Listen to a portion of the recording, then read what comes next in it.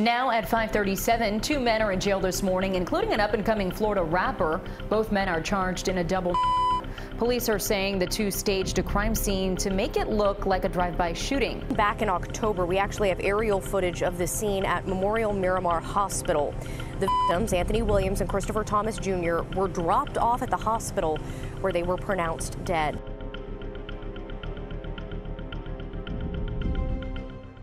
October 26, 2018, at 4:35 a.m., Cortlen Henry, a young rapper known by YNW Bortlen, entered the emergency room at Memorial Miramar on 1701 Southwest 172nd Avenue, requesting assistance for 2 passengers in his vehicle. Medical staff would remove 2 passengers, both unresponsive with multiple gunshot wounds.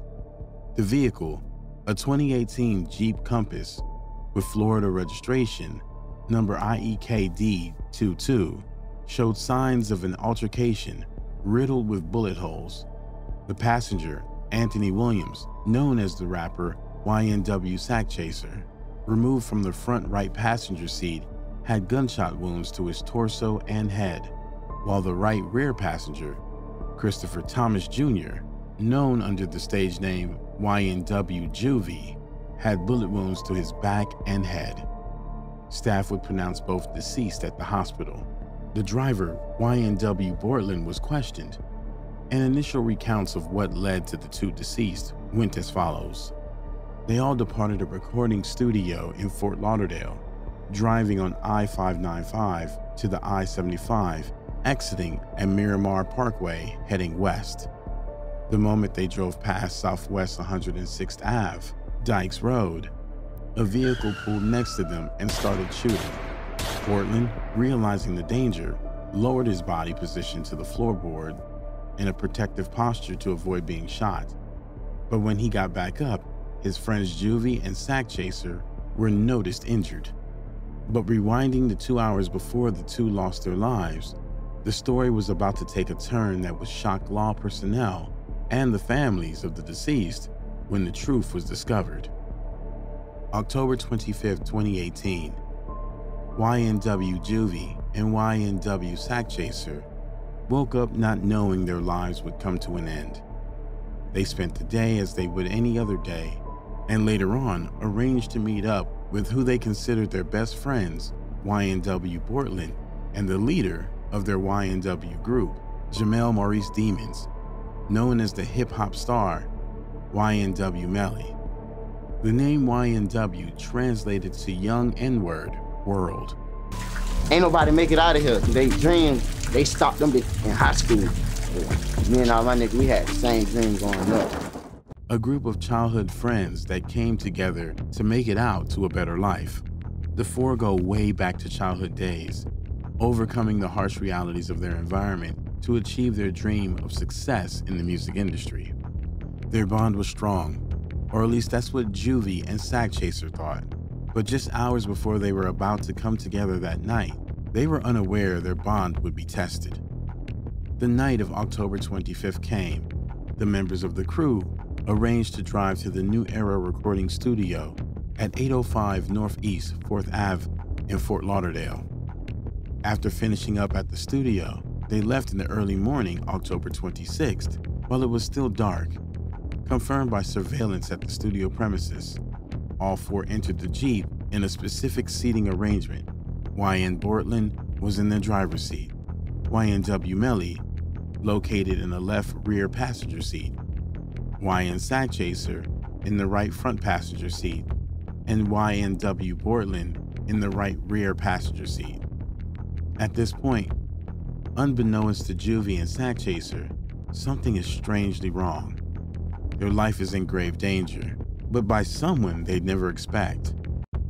Here's where the story of the final moments to their life stands at a crossroads. If following the scenario given by YNW Bortlen, along their journey leaving the studio, a car pulled up and did a drive-by, basically spraying up the vehicle, ending the lives of YNW Juvy and YNW Sakchaser, while him and Melly escaped scot-free as Melly wasn't present in the vehicle. But after conducting their investigation given Bortlen's story, detectives painted a far more sinister end to the duo. And this is where I'd imagine Juvy and Sakchaser felt betrayed and totally confused as they took their final breaths. Using investigative technology, detectives were able to piece together the scene where the tragedy occurred. Bortlen, Melly, Juvy, and Sakchaser, all in the vehicle. Something happened, whether argument, fallout, or simply the plan which Bortlen and Melly plotted all along was scheduled to be set in motion.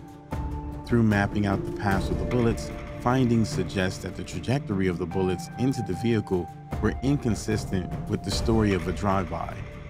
Instead, the images of the bullet's trajectory act as a proof of two things.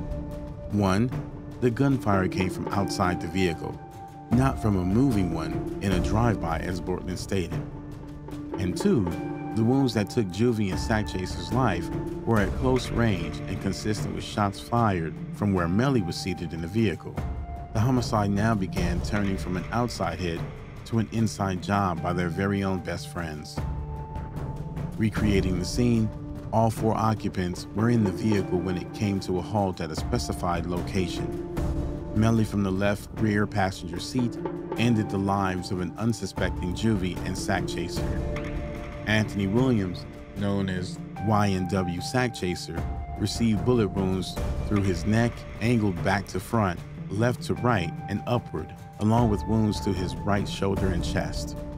Christopher Thomas Jr., known under stage name YNW Juvy, suffered bullet wounds entering the left side of his face, head, and back after he received a headshot and leaned to the left.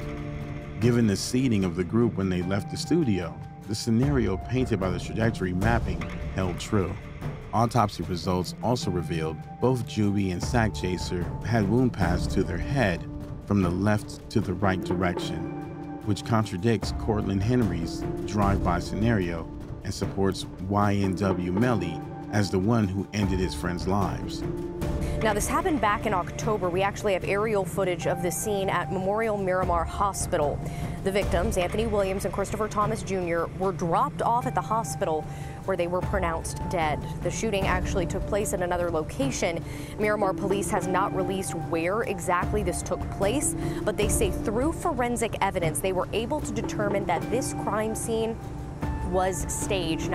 In the early hours before dawn on October 26, 2018, between 3:30 a.m. and 4:30 a.m., YNW Juvy and YNW Sakchaser lie in a pool of cold blood, allegedly caused by someone they called friend and brother, YNW Melly, with the assistance of YNW Bortlen. With so many inconsistencies in Bortlen's story and the evidence from investigations and the autopsy, both Melly and Bortlen were apprehended. Bortlen was arrested on February 12, 2019, on 2 counts of first-degree hits, while a warrant was put out for Melly's arrest, who ultimately turned himself in on February 13, 2019, also charged with 2 counts of first-degree murder. Both are facing repercussions for fabricating a crime scene to mislead investigators in hiding the truth. Lauren, this Florida rapper YNW Melly, as well as another man, are being held here at the Broward County Jail this morning.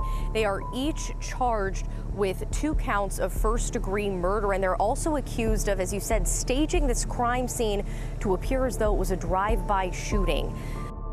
The cover was blown, but YNW Melly and Bortlen remained firm on their stance that it was indeed a drive-by, and they had nothing to do with the accusations being alleged upon them.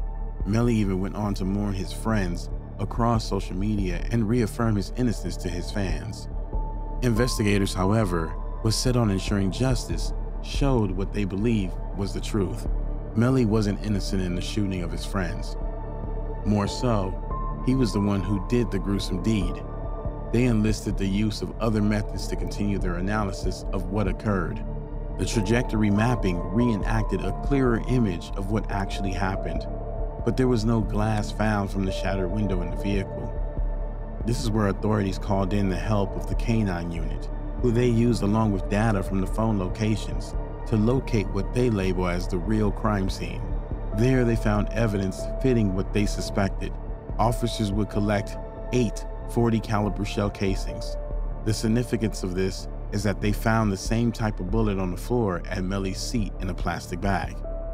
Along with the findings of the bullet casings, they found the location where they believe Mellie and Bortlen drove the vehicle to and staged a drive-by by standing outside and shooting into the vehicle. At the location, there were glass that matched the Jeep, both from the shattered front glass and back window. Being on T-Mobile, a network which allows various data to be collected, even as detailed as when someone is mobile or stationary, cops were able to gather all the information to connect the dots, verifying time patterns and movement found in the phone tracking made possible by the network Mellie used. The cell phone data was the piece of the investigation that broke down Bortlen's original account of what happened, to show that both him and Mellie were allegedly conspiring together even after ending the lives of their friends. The cell phone data shows both Bortlen and Mellie around the area west of I-75 in Pembroke Pines at 4:25 a.m. Between then and the arrival of Bortlen at the hospital at 4:35 a.m., Mellie was dropped off from the vehicle at 4:32 a.m. What was even more relevant to the case was the analysis of the phone data showing both Bortlen and Mellie drove around for an amount of time with their friends lifeless in the vehicle, giving weight to the theory that they used that time to get their story straight. Technology was working to foil their plot, and one other critical piece of evidence was found due to surveillance footage at the studio and the hospital. Bortlen was viewed leaving the studio wearing a black t-shirt, but at the hospital, he arrived with something different, a black hoodie. The black hoodie was later examined and came up clean, but the black t-shirt the hoodie was covering underneath told investigators all they needed to know. What was found was a blood-stained pattern both on the front and back of the shirt.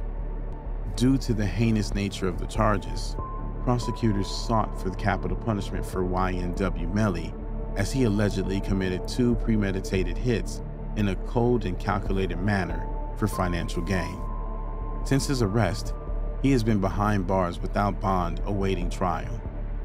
Recently, in July 2022, he had a small victory in his case, with the capital punishment being dropped. However, it's a small victory for his legal team as the evidence against him continues to pile. This includes new findings and phone messages days after the shooting between YNW Mellie and his girlfriend, allegedly blaming him for Bortlen getting dragged into the situation because he stood with him on the plot to end Juvy and Sakchaser. Anthony Williams, formerly known as YNW Sakchaser, and Christopher Thomas Jr., formerly known as YNW Juvy, met a tragic end, no matter if the jury believes Bortlen and Mellie's recollection of their passing or the prosecutors, which details them being murdered by people they thought were their brothers. Time and the strategy of Mellie's defense will tell if his name, along with his friend Bortlen, will be cleared or if their lives will be confined behind prison walls.